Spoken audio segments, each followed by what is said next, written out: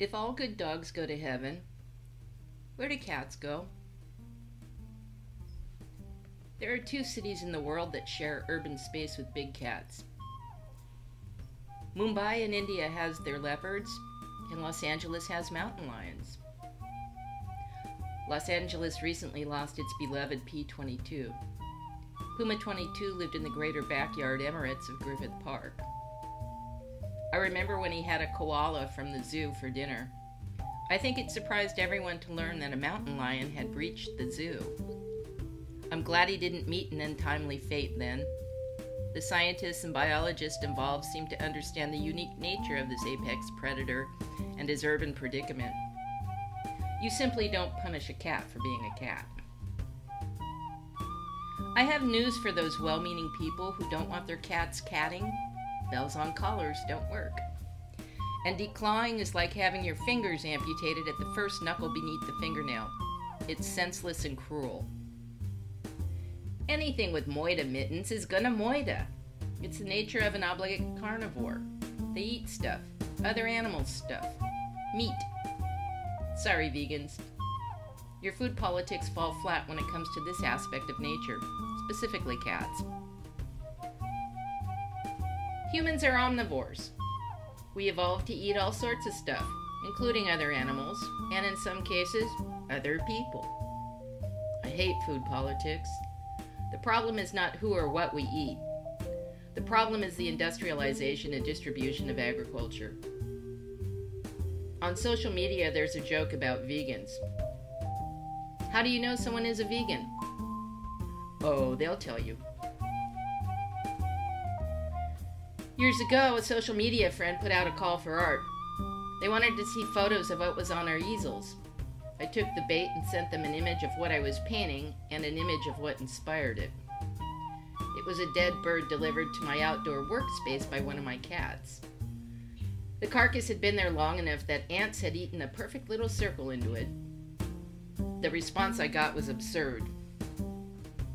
I find the image you submitted to be offensive and will be rejecting it. You should know that I'm vegan and an animal rights activist.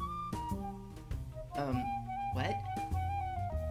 I honestly don't think cats give a rat's behind about anyone's activism. To be honest, I don't have a problem with vegetarians. I have a problem with hypocrisy. You don't get to be holier than thou and feed a cat. Let's not forget where pet food comes from. Actually, go ahead and forget. If your cats are like mine, they'll remind you about who and what they eat, whether you like it or not. My meatlessness lasted 22 years. My becoming vegetarian wasn't political, wasn't spiritual either. Although I tried to convince myself that this was the reasoning for becoming vegetarian. I think it was more of a rebellious fashion statement based on my own fear of death. There, I said it. In 2009, I was seeing an endocrinologist for perimenopausal issues when he suggested returning to animal protein. Meat. It would be better for my thyroid condition. I conceded, remembering that the one thing I missed eating all those years was fish. I could do fish, right? Growing up, fish was a treat. I preferred fish to anything else. I loved fish stick Fridays at the school cafeteria. Loved it more than pizza days. Cafeteria pizza was just weird. It was more like a thick square of bread with a layer of sauce and a light layer of some nondescript white cheese. Fatter than cornbread thick. Just weird. My first attempt at eating animal protein would be a fish and chips holiday dinner. I didn't think about how I might need to ease back into eating fish, let alone other meat. I took 2 or 3 bites and freaked out. Suffice it to say, the cats ate well that night. Initially, P-22 was going to be immortalized as an exhibit at the Natural History Museum. Local indigenous groups called this colonialist science and asked that the big cat be returned to his home in Griffith Park. After all, mountain lions are considered relatives of indigenous peoples. The cynic in me wonders if P-22 had not reached celebrity status, would this have happened?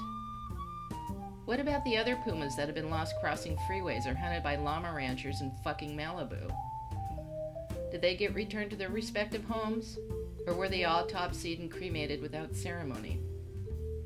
Is science really a colonialist construct? Why can't we have both science and culture? Can't we have more than one approach to understanding the nature around us and within us?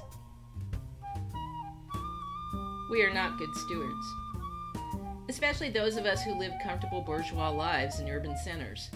We have sold our place in nature. We buy without understanding that our voracious appetite for the latest, greatest food items at Trader Joe's is probably causing ecological and cultural consequences elsewhere. But who cares as long as there's quinoa and avocados year-round? Nature is expected to adapt to us and our rules, and nature does adapt. Society continues to consume land with development and unnatural encroachments. Success is always equated with taking more, consequences be damned. Super glue and tomato soup PR stunts in arts institutions do nothing for the cause of nature, and it certainly does not prompt meaningful and necessary conversation leading to right action. We were kicked out of the garden for a reason. We tricked ourselves with hunger for knowledge. Once given the fruit, we have remained willfully ignorant, staunchly and wrongly ideological when it comes to our place in nature. My own hypocritical role in this is not to be overlooked. I am a consumer. I drive a 30-year-old four-wheel drive SUV. I have a smarty pants phone, a tablet, and a desktop computer. I opt for convenience like the rest of us. True to my nature, I have adapted to this way of life. If there is such a thing, my spirit animal is a pampered domestic cat. I don't know all the answers. I don't know much, really. I'm old and tired, with a brain that is also old and tired. One thing is for sure, it's really long past time to return to the garden and tend to it. The late, great Ichabod K. Smith died close to Halloween in 2010. He had kidney disease. He was 15. My beloved Castor, now 14, has kidney disease. P22 had kidney disease. He was 12. My vet says one way to look at kidney disease is that cats are living longer and therefore contending with the afflictions of old age. If domestic cats lived in the wild, they would only reach 5 to 7 years. The average age of a puma or mountain lion is 10 to 13 years. Most never get that old thanks to human encroachment. Icky was 15 when he died at the foot of Cucuy's cage. I wrapped him in a shroud of beautiful tie-dyed cloth from India. Jeff dug a hole in the backyard Emirates for him. Castor, Pollux, Chicken, and Cucuy all gathered around the hole as I laid him in. They came on their own accord. The prince was gone. Good night, sweet prince. To this day, Cucuy asks, "Where's Icky?" I always answer the same. You know where he is.